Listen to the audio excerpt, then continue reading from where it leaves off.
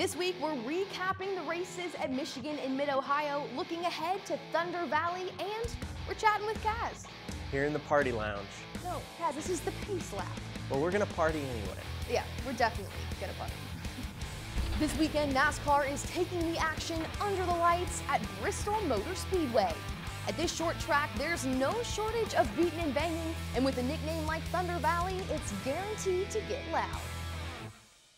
Welcome to the Pace Lap. I'm Jessie Punch. After an exciting weekend at Michigan and Mid-Ohio, all three of NASCAR's National Series are teaming up to take on Bristol, Tennessee. We're going to be breaking down that short track a little later on in the show, and we have Kaz Grala here to help us do so. But first, let's take a look back at some of NASCAR's other series all around the world. The K&N Pro Series West was in action at Evergreen Speedway in Washington last week. Derek Thorne led the final 60 laps to take the checkered flag, his second win this season. In the Pinty Series was at Trois-Rivières in Quebec over the weekend. Alex Tagliani earned his first win of the season. He beat LP Dumoulin to the finish. Dumoulin, two-time winner this season, so exciting first win for Tagliani. And at the start of the NASCAR Camping World Truck Series race on Saturday, John Hunter Nemechek is on the pole, but 14 laps in, Stuart Friesen steals the lead, and he goes on to win Stage 1. At the start of Stage 2, Grant Enfinger is out front on the restart, and he held that lead through the entire stage, through two cautions. He earns the Stage 2 point. A late race caution with 20 to go set up a restart, and it came down to the final lap. A battle between Johnny Sauter and Brett Moffitt, and Moffitt barely edges out Sauter, coming around turn 4 to take the checkered flag. His fourth win this season. With me this week is a second-time co-host here on the Pace Lap, driver of the number 61 Ford for Fury Race Cars, Kaz Grala. Kaz, welcome back. Thanks for having me. Always a pleasure. I know that you were just coming off the weekend at Mid-Ohio and you were getting ready to hop in the car while this truck race was going on. So I don't expect that you watched it, but we did just catch the highlights. Another incredibly close finish. Brett Moffitt just barely edging out Johnny Sauter. We've got to talk about Brett Moffitt. People have been doing it all season long, but with the playoffs coming, he's really making some noise with those 4 wins.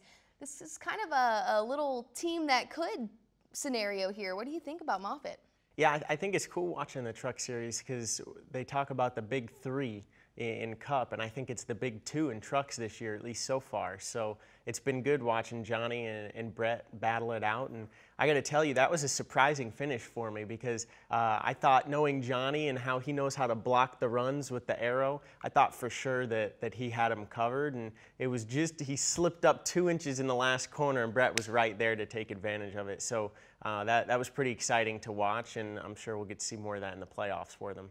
So looking at the cutoff here for playoff points, Matt Crafton barely squeezing by here, but is there anything that stands out to you? Anyone that you could see maybe solidifying a spot in these next couple races? Well, I got to tell you, if I'm Matt Crafton, I'm pretty worried about Todd Gilliland right now because there's only one race left. It's Bristol, but you look back at KBM's past performances at Bristol, and they've got a pretty good hold on that track, and I believe they just tested there last year with Christopher Bell. So I know that they're going to have a good truck, and they're going to be putting all their effort into Todd Gilliland, and he's had a really fast truck so far this season. So if he plays his cards right, he could get him one, and I can tell you Crafton will not be too happy about that. But it's crazy thinking about Crafton being on the bubble. Just over the last few years in the Truck Series, you think about him as winning a bunch of races and always being a championship contender. So he's in a position to be a little worried right now, and Todd Gilliland's the one that could spoil that. I do want to look ahead to Bristol in a little bit, but first, let's keep recapping the weekend with the Xfinity Series race. Let's check out some highlights from Mid-Ohio. Austin Cindric led the field to the green at the start of the Xfinity race, but 17 laps in, Justin Allgaier gains the lead as Cindric headed to the pits, and Allgaier takes Stage 1. At the start of Stage 2, that pit stop earlier put Cindric back in the lead, and he held on to it through the entire stage, earning the Stage 2 point. Lap 61, trouble for the 9 of Tyler Reddick. Looks like he blew a right rear tire, and that's the end of the day for them. After a caution comes out for fluid on the track, a restart with just 5 laps to go, and Cindric is out front. But with 3 to go, Allgaier steals the lead, and he takes the checkered flag for the 3rd time this season.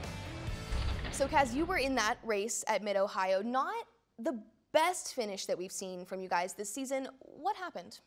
Well, we had a really good car, and especially on the long run, we were pretty solid. Stage 3 there, they had a long green flag run, and we actually restarted 20th and drove all the way up to 9th, and we were catching the pack that was 6th through 8th right in front of us. So we could see a really good finish, and when the late race cautions came out, we decided to pit, and it was definitely the right call, but unfortunately it put us back in traffic.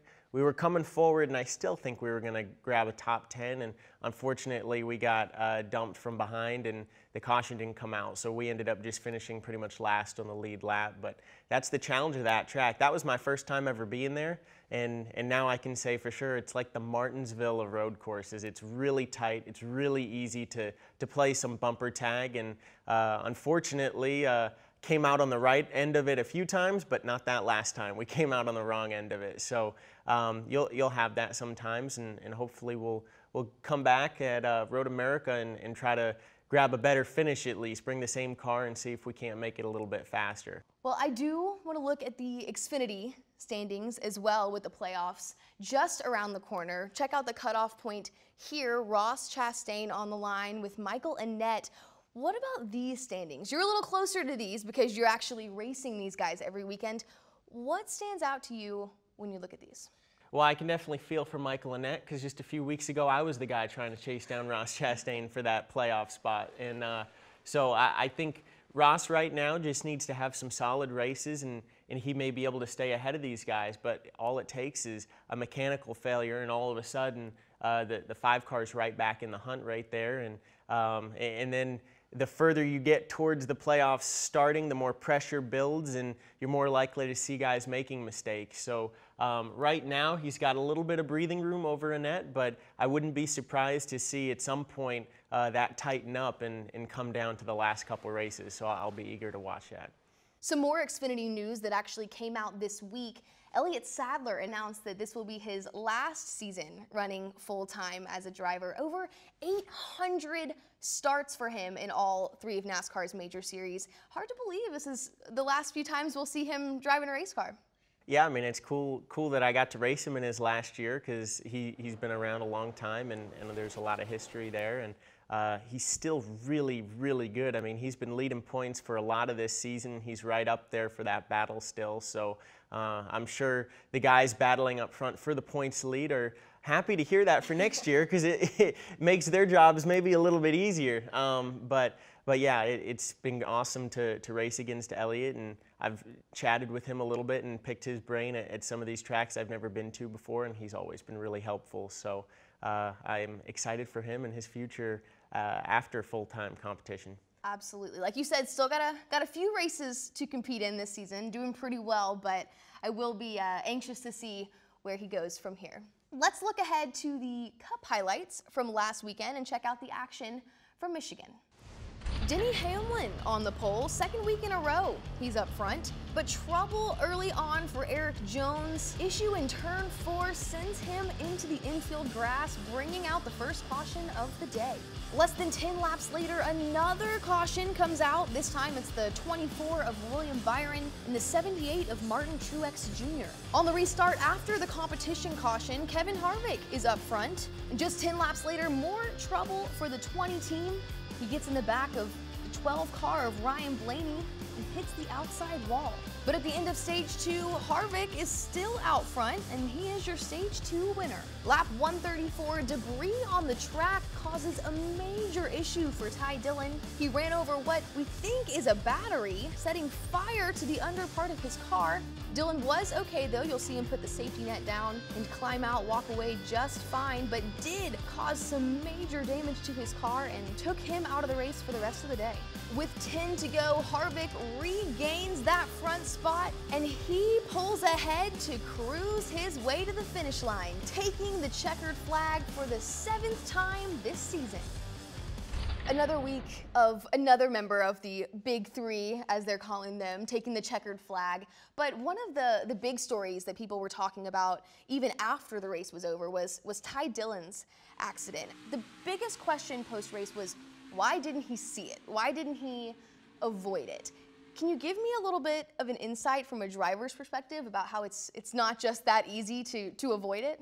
Well, I mean, we saw a couple guys going down the back straightaway. Larson comes to mind, avoid it. But I saw that Ty came off turn 2 racing a guy and side drafting him. And so I can tell you from my perspective, when you're trying to pull another guy back and get the edge on them going into the corner, you're kind of looking out your right side, trying to figure out where you are on their door to decide if you want to be close to them or come off of them. So you're really looking more over there rather than on the racetrack. But from a debris perspective, I know anytime I see something on the racetrack, 99% of the time, it's not a big deal. It's usually a piece of tape or something really, really little that you'll run over, you won't even feel it, and it'll be a complete non-issue. So if you see that ahead, your initial thought is, well, I'm sure it's really nothing, until you get up to it, and by that point, it's kind of too late to do anything about it. And as we saw, that was bad news for him and his car. So, but that was really just a bizarre accident. I don't think that, at least it's not anything I've ever come across before. It's not common at all. So I don't know if it really warrants any rule per se. It's just we're on the racetrack going extremely fast. Sometimes something's going to go wrong, and that was just one of those weird situations where it did. Another big highlight, though, from that Cup race was obviously Kevin Harvick's win, but it was Kevin Harvick's counterpart in victory lane, his little mini-me, his son Keelan. We've been seeing a lot of kids and a lot of drivers' kids running around the track. Do you have any fond memories as a young race car driver? Anything that stands out to you? Well, the story I always tell, my #1 childhood story is, in my very first go-kart race ever, I had no idea what I was doing. I was 4 years old, and I jumped in this go-kart, and apparently I was leading the race. I had no idea. I didn't even know what that meant. But the race was drawing on a little bit too long. I mean, it was like an 8-lap race. We were already on lap 6, and I was just tired of it. So I came down pit lane and asked for a juice box and a snack. I found my dad in the pits and stopped right at his feet and asked for a juice box and a snack. And he's like, do you not know you just were leading that race and now you lost the race? And I had no clue what that meant, and I had my juice box. I was happy. So it really wasn't until I was 7 that I figured out what racing even was and that I wanted to be the guy leading. Back when I was 4, I was just interested in my snacks and having a fun Saturday. So I feel like Keelan is sort of more at that point in his life, but I'm sure we'll see him win races at some point. Keelan was great in victory lane, and it is always great to see the drivers sharing these moments with their kids, because we saw the picture this weekend of Keelan and his little go-kart. This is the future of NASCAR. So as cute and as fun as that was, the playoffs are right around the corner, and it's important to see where we're headed. So let's check out the cutoff line here for the Cup playoffs. This is interesting because Stenhouse, Suarez, and Newman all run very, very well at Bristol. Stenhouse actually has the current best average finish of any active driver. So if we were to see a win from one of these guys this weekend, that could definitely shake things up. But even taking it a step further, you have Paul Menard and Jamie McMurray who have wins at the Brickyard. So don't know if that'll happen, but there is a possibility of seeing some drivers come out and pick up some wins. And if that were to happen, might not be seeing Jimmy Johnson in the playoffs for the first time in his career. I don't know the likeliness of that, but it's interesting and it's a good story to follow.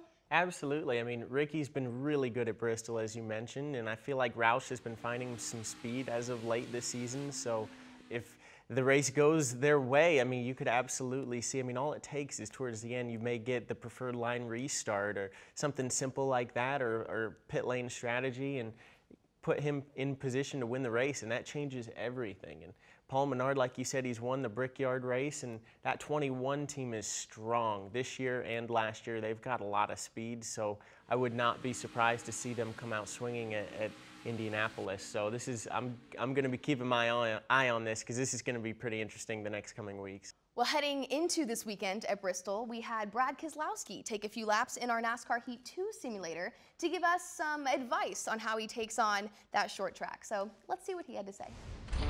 All right, here we go. Pulling out of the pits, Bristol Motor Speedway at the Coliseum. One of the things you'll notice about Bristol right away is just how it feels like a fishbowl. All the stands around you make such a big difference. No horizon, all you have is a racetrack. It's easy to get lost in where you are at the racetrack. I'm in 3 and 4, and you run the top in 3 and 4. Sometimes you forget where you're at. The only way you know is that start-finish line we just passed. 1 and 2, you can run the bottom row, as you just saw, but 3 and 4, you need to be up top here, right up against this wall, sometimes almost hitting it, like I just did. A lot of speed up against the wall.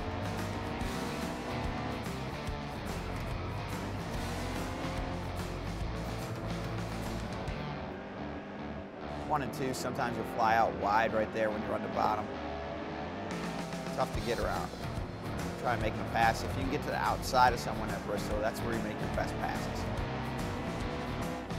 You might ask, why do you want to run the outside of Bristol? As you can see, all that dark surface is where all the grip is. The track takes rubber. It's a concrete surface, so when it takes rubber, it really gains a lot of grip in them high lanes. That's the lap around Bristol. Bristol is one of those tracks that everybody looks forward to every season, and especially in the fall, because you're racing under the lights. And for a fan, I really don't think it gets any better than that. But there's a lot of things about that track that make it unique, which actually leads me to this week's Fast Fact. Bristol Motor Speedway is a true amphitheater. It's completely enclosed by seating and holds 165,000 people, making it the largest amphitheater in the whole world. It's also one of the steepest tracks with bankings of 24 to 26 degrees. And given this bowl-like structure, Bristol is known for being incredibly loud, so much so that it's nicknamed Thunder Valley. Kaz, even though you're not running this weekend at Bristol, I know that this is a track that can present some challenges to drivers. So break this down for me a little bit and give me a little bit of insight about this short track. As you said, everyone looks forward to it. It's the most fun race that we do, but it's one of the hardest, I'd say. I mean, physically, the track takes a lot out of you because that high of speed on such a little track with so much banking really wears you down with the G-forces. In the straightaways, if you look at the track from above, it looks like they're straightaways. That is definitely fake news. When you're on the track, it feels like as soon as you come out of the turn, you're going right back in. So straightaways are what help give drivers a break and catch their breath. Well, you don't get that there. So it's just one constant thrash inside of the car, and then they throw the PJ1 down, and that's changing and evolving throughout the race, and you're having to keep up with that, almost reading the track like a dirt track. Let me tell you, it is the busiest that you could possibly be in a race car. So I know picturing 200 to 300 laps there in trucks and Xfinity is crazy to me. And then you say 500 for the Cup Series, and I can't even imagine that. So it's a fun race to be in, and it's a fun race to watch. I'm glad you mentioned that because that is a track that a lot of race fans and even non-race fans want to go visit. It's a great event to watch, and it's a great monumental coliseum to visit. And as someone who's been there, obviously it's nicknamed Thunder Valley. Tell me firsthand what the noise is like. It's crazy, especially when you're standing in the infield while a race is going on. You could be standing a foot away from someone else, and there's not a chance you're going to understand a word they're saying. Even in the race car, it's one of those races where if you're racing side by side for a long time with another car, just the echoing becomes so loud you don't notice it until after the race. Maybe you board the plane after the event is over, and your ears are just ringing. And it's like that for about the next 24 hours. It's just one of those places that really is loud, no matter if you're in the car, in the stands, in the infield. It's good to know that it takes the drivers a couple of days to recover from Bristol as well, because I think it takes the fans that go to Bristol a couple of days to recover from there as well. It's quite the event. I'm definitely looking forward to this weekend. Well, speaking of this weekend, let's check out the weekend schedule. Very, very busy weekend, a lot of racing, but kicking it off in Bristol, the Wheel and Modified Tour on Thursday, followed by the NASCAR Camping World Truck Series later that night. And on Friday, the Xfinity Series will take on Thunder Valley in the Food City 300. And wrapping up the action in Bristol, the Monster Energy NASCAR Cup Series on Saturday night under the lights. More short track racing though on Saturday, a little north in Canada. The Pinty Series will be at Riverside International Speedway. And to round out the weekend, the Peak Mexico Series and the ARCA Series will both be in action on Sunday. Kaz, it's always a pleasure having you on the Pace Lab. You are so great at breaking down the tracks. I really do feel like I have a better understanding of what it's like to be a driver out there whenever we chat. So thank you for coming. Well, bring me back on. I'll tell you about every other track that you want to know. Absolutely. Anytime you're free, come on. Well, that's all for this episode of the Pace Lab. I'm Jessie Punch here with Kaz Grala. Thanks for watching. We'll see you at the track.